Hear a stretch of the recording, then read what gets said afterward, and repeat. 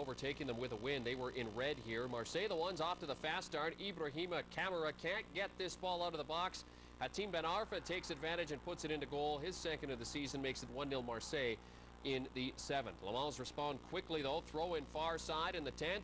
Marseille helping get this one into the box. Anthony Latalek to Thornstein. Hellstad. He nods in and pays the price doing so. 1-1 to the Norwegian, clearing the cobwebs after taking a boot to the head from Amin El Erbate, but he got the goal. Ben Arfa testing the goalkeeper Pele in the second half. Long drive there, tipped over and out by the goalkeeper. 5 minutes from the end, the boys in blue thought they'd gone back in front. It's El Erbate lobbing out front, and Mamadou Samassa put it off the bar and over the line, but the linesman says no. Another case for video replay. That one should have stood by the looks of things. Instead of a win, Marseille get the draw. 3-1-1 final. 20th minute, it's PSG on the attack. The ball into the box. Guillaume Oral makes a chance for himself. Stopped by Gregory Wimblay, and they can't turn the second one in. This one scoreless through one half. Both teams then struggling to create chances after the interval. We've got to go ahead to the 71st. Oral thought he was fouled at the edge of the box. No call. It gets back into the play.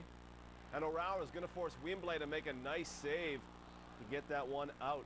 76, Grenoble in the fine orange strip.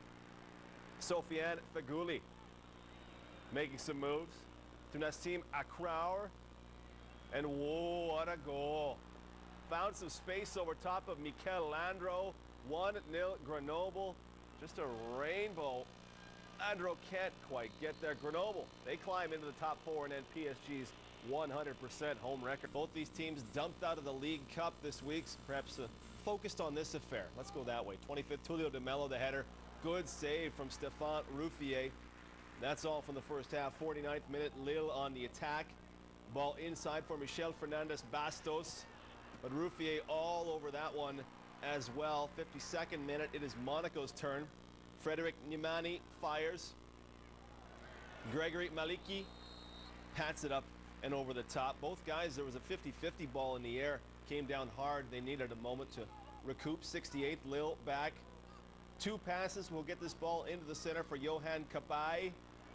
He'll fire it off the defender who's trying to help, but only hurts as it goes over Ruffier and in. 1-0 to Lille, and they seal up the win in the 87th as Kabai sets up Ludovic Obraniak. And Obraniak is just going to stab this one into the goal. 2-0 Lille, the final. Monaco's home undefeated run.